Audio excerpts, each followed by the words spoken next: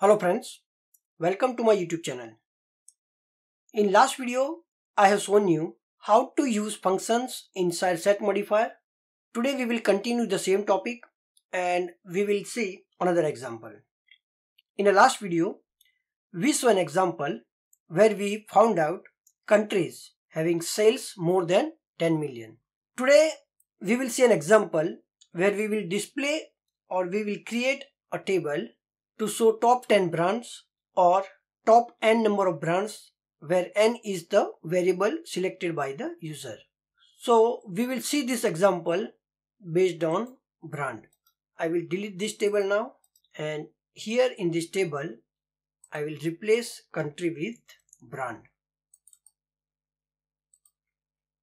Say we want top 10 brands by total sales. So to do that, first of all, I will create another expression here and I will say sum of sales, and I will find out a rank of total sales.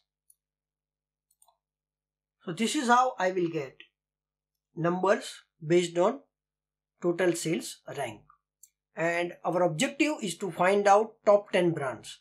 So the top 10 brands here are this top 10 based on total sales.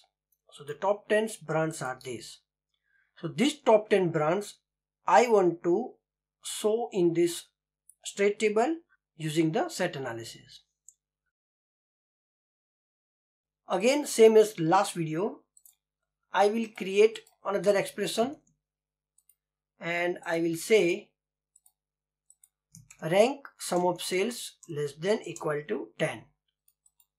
So wherever we have brand which is falling under top 10 rank, I will get -1. -1 means true in Qlik, or you can say anything apart from 0 is always true in Qlik, and 0 means false.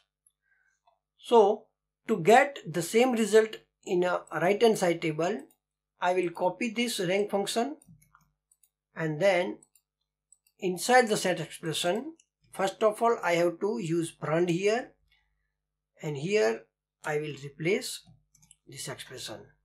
So this set modifier with function will give me members which are falling inside this criteria. If you haven't gone through with the previous video, I will strongly recommend you to go through that video first, because I have explained how this is working. And now we are getting top 10 brands. Say user want to enter number, and based on that number user want top brands. To do that, I have to create one variable. I will say v top, and then I will use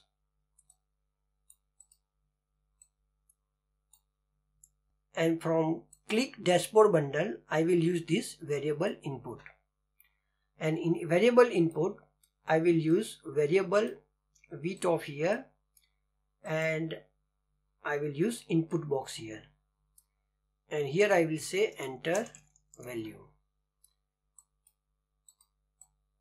and I also have to give default value to this variable. So I will say default value as 10, and now I will go here and instead of 10 I will say v top, and the same I have to do here on the right hand side table. So here I will say v top. So now when user will enter anything, so say 15, we will get top 15 brands here.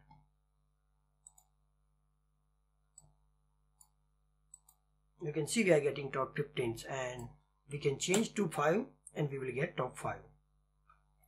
So this is how we can handle this. So hope this is clear that how we can use functions inside set modifier to get our desired result. I will come back with few more videos on set analysis. Till then, thanks and have a great day.